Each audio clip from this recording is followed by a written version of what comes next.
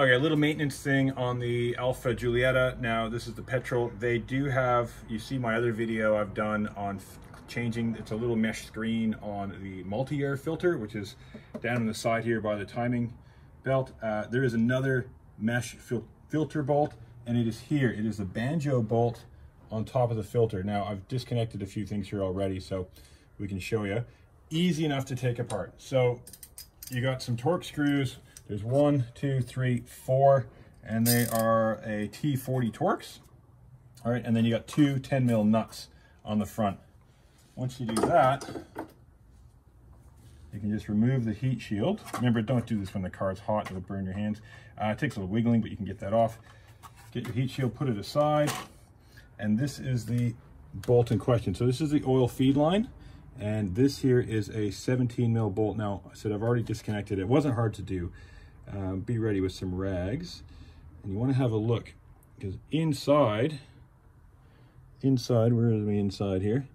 I don't know if you can see that, is all gunked up. So there is actually a screen in there to filter for some bloody reason. Reduces the oil flow to the turbo. You don't want that to block up if you cook, because that will block oil to your turbo and you'll cook your turbo. So I'm going to take that now. You can get replacement ones from Alfa. I haven't been able to, because I can't get one from Italy at the moment, but get some brake cleaner, and I'm going to hose that out with the brake cleaner and get all that gunk out. We'll film and see what comes out of there. Okay, filming. Okay, so you can see inside the gunk, there's a little hole there. That's the kind of bleed hole. So I'm just going to give it a bit of a dose in here, see if I can get in there. So this is pretty clean oil, by the way. It's not like I'm really due for an oil change. I did one not too long ago, but look at the stuff coming out. I'm going to fill that up inside.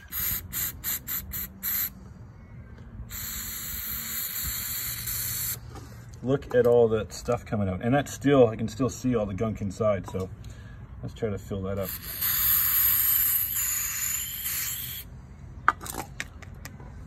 Look at that, lots coming out now. I think I might just get a little plastic container and soak this.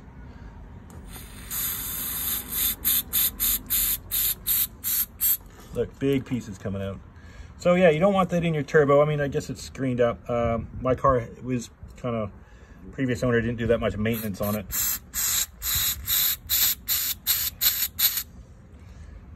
Big bits. Look at that. That's not good.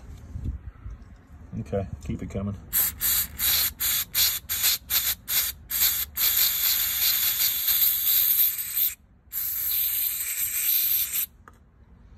All right, well, I'm gonna soak this. I'm gonna get a little container, a little dish, and we'll soak it. Okay, so I've had that swishing around for a bit. You can see how much stuff has come out. That's just, that was clear. And I got a toothpick here. I'm just going to very lightly, because I said there's this some kind of filtration screen in there.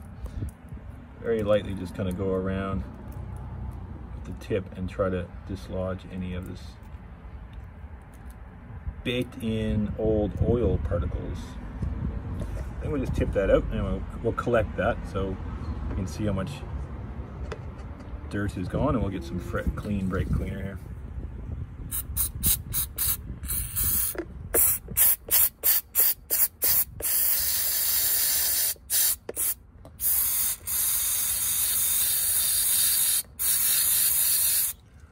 Wow, you can see just from doing that, all the pieces that have come out now. Again, there's so many just chunks of old burnt up oil in there.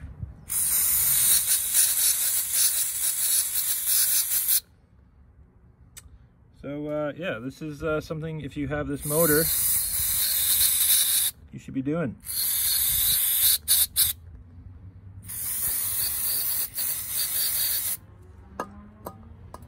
Okay, so this is what I've taken out of here. Now that's not, of course, showing the actual little, like the good oil that's dissolved. That's all the gunk that was stuck inside this filter bolt. So if you have this motor, I think the Dodge Darts have that as well, a couple of the Alfa Romeos, yeah, you want to clean this, or just buy yourself a new bolt, because I went through, you know, a quarter of a can of brake cleaner to do that. But look at the pieces. There's just chunks. This was pretty much brand new when I did this, and it's got big pieces stuck in there. So recommended service. I do this, I think this should be done probably every other oil change if you can.